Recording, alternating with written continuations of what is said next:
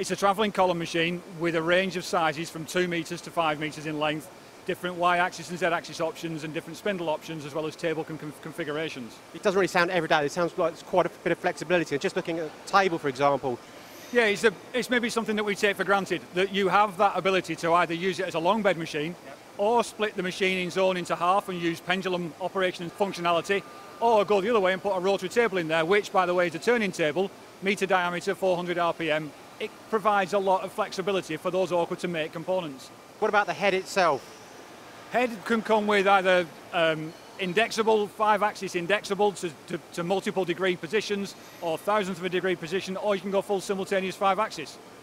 Again, another example is the tool changer. Tool changers, assuming you're using a pendulum configuration, you need a tool changer at each end of the table. Or if you're using a long bed configuration, you can double your tool change capacity by having tool changers each end of the table. And I understand you can actually sort of split the configuration so you can work on one side. Of course, pendulum functionality set up one side whilst the other side is in production, maximising your spindle utilisation. That's a great insight to the machine. But what sort of market, industries, components, materials are you looking at here?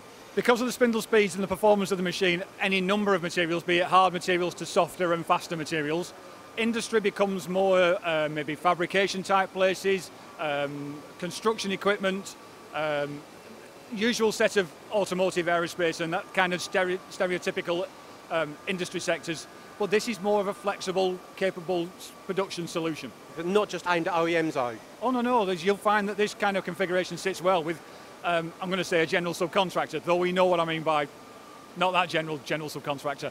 Okay, then a very quick summary please of the Tessen Evo. Flexible, adaptable and affordable.